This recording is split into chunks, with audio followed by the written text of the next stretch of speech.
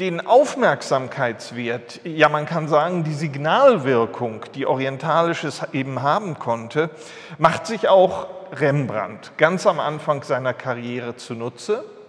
Und zwar in einem einzigartigen Bild, das von jugendlicher Experimentierfreude zeugt.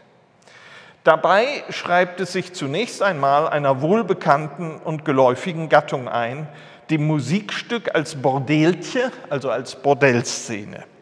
Das Musizieren, der Gleichklang der Töne, symbolisiert nämlich Erotik, den Gleichklang der Gefühle, der hier freilich mit Geld aufzuwiegen sein wird, denn für ein anständiges Mädchen entblößt die Verführerin allzu bereitwillig ihr Dekolleté und allzu berechnend verfolgt die ältliche Kupplerin hinter ihr die Wirkung.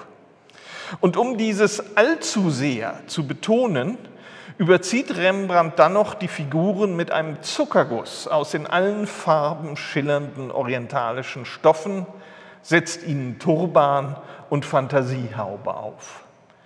Allzu bunt ist dieses Kostüm, genauso wie allzu viele Liederbücher unbeachtet herumliegen, wie überzählige Instrumente vorhanden sind, nämlich Violine und Laute links im Vordergrund, für die keine Spieler da sind. Ne quid nimis. Nichts im Übermaß ist eine Forderung der Epoche. Übermaß ist schlecht, Übermaß ist unmoralisch.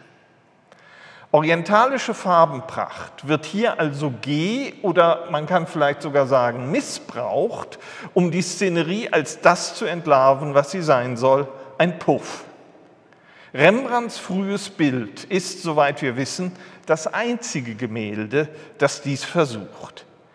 Das Experiment war wohl zu gewagt für das holländische Publikum.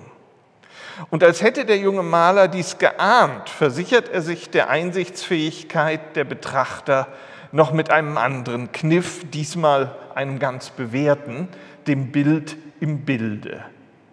Auf dem Gemälde hinten an der Wand ist ein äußerst sündiges Thema dargestellt. Lot und seine Familie fliehen aus Sodom, der Stadt voll ungeheurer Laster, die zu zerstören Gott sich gerade anschickt.